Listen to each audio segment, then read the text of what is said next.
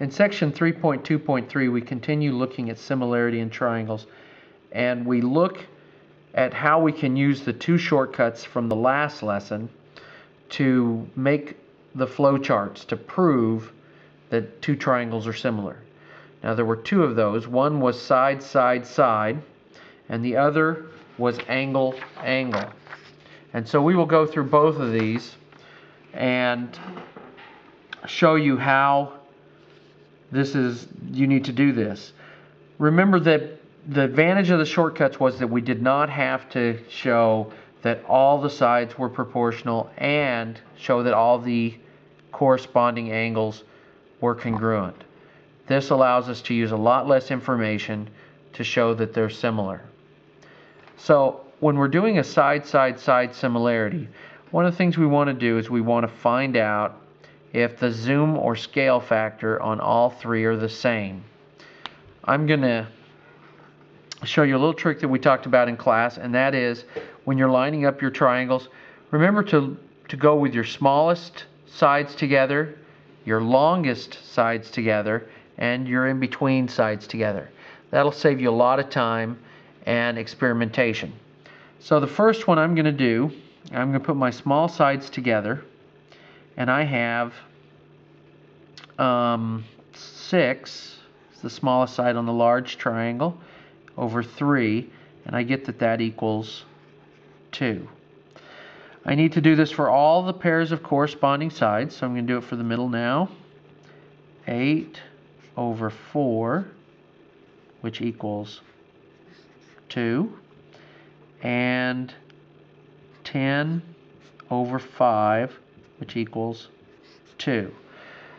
Since I have the same zoom factor or scale factor on all of them, I know that these two triangles are going to be similar.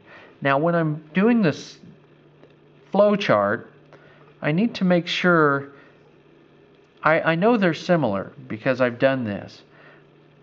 But this is the information that I need to start with. I need to be able to say, from this observation, I draw a conclusion down below. Let's go ahead and look at that. I'm going to draw my 3 circles around here because these are the 3 facts that I need to know to do this. I'm only going to add one little piece of information here. This was QS over AB. This was SR over BC.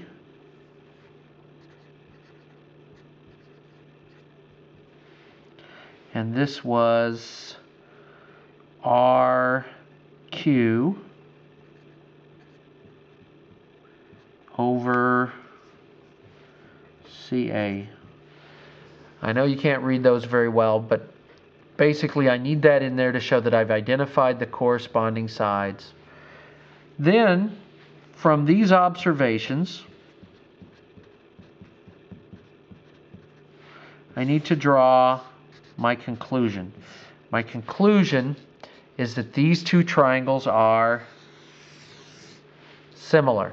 And I'm going to write my similarity statement. I'm going to start with triangle ABC. And I need to match up, just like we talked about yesterday, how to do this. A is between the longest and shortest side, and it's going to match up with Q. B is between 3 and 4, which matched up with 6 and 8, so it must match up with S. And C has to be the one that's left, goes with R. So, just in case you can't read that, that's Q, S, R. And I know that those are similar by side, side, side similarity. The flow chart for side, side, side should look this way each time. Shows your 3 corresponding side pairs and that they equal the same zoom factor, and then show that your similarity statement correctly lined up. Okay. The other shortcut we learned yesterday was angle, angle. This one's actually pretty easy because usually if you have numbers or if you've got the markings for congruent angles, all you have to see is that you have two sets of congruent angles, pairs. So we have two here and we have two over here. Now, since we have to have those to prove it, we're going to have two circles to do that. Angle A is congruent to angle Q. We see that from the markings that they've given us. That's the way we know. And angle C is congruent to angle R. So we show both of those. And those are our observations. From our observations, we draw our conclusion.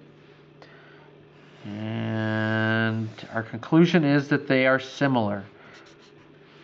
Triangle and triangle. Okay.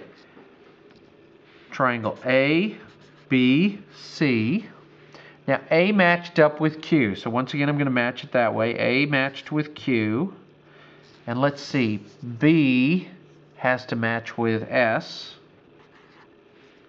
And C matches with R. So C matches with R, B with S, and A with Q. And I know that these are similar by angle similarity. Now, when you do an angle similarity flowchart, it is going to look this way because you have to say your two pieces of information, your two angles, and once you have your two angle pairs, you can say that they are similar.